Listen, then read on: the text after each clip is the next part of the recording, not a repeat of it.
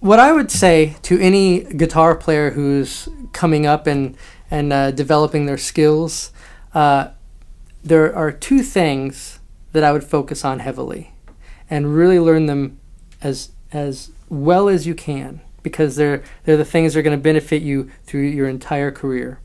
And a lot of it is, you know, when you start playing guitar, you start learning scales and whatnot, and that's great, but actually learning how to use those scales in a song is what's really important. And that's something I battled with for a long time, until I started learning from a lot of the the professional musicians here in town who kind of showed me, in my younger years here. And two things I would learn and focus on really well would be chords, 5 chords, and it's called the caged system, C-A-G-E-D. So just, there's your C, right?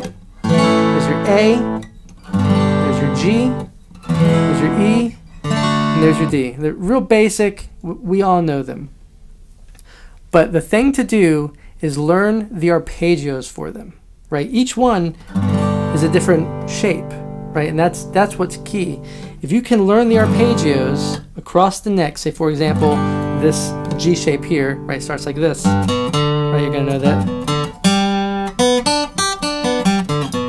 Right? There's your arpeggio for that shape.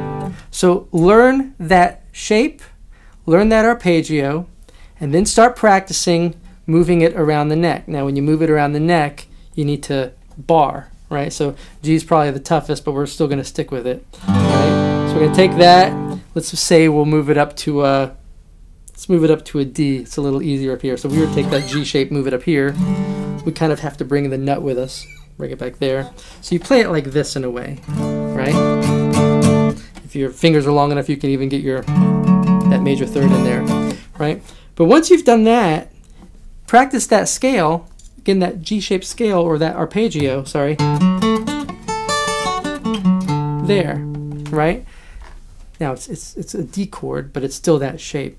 So practice those, because as you start playing over progressions, those are going to be your target notes all over the neck when someone lands on that particular chord, right? So being able to move those shapes around the neck really opens up the neck from here all the way up to here, as opposed to just staying down in this area.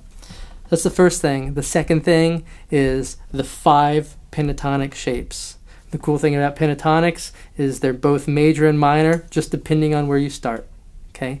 And between knowing the arpeggios for the 5 major chords and then knowing the shapes, here's a G minor pentatonic.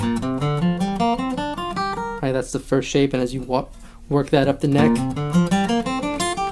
as you start learning how to connect those up and down the neck, that's another thing that's going to really open up the rest of this part of the guitar for you to improvise and solo with. And as you start learning those and as you really lock them in your head, then when you start playing over progressions, you can start moving around and hitting the target notes for each chord. And the target note is simply one of the 3 notes in the arpeggio, if you're talking major arpeggios or minor arpeggios. That's it. That's my tip.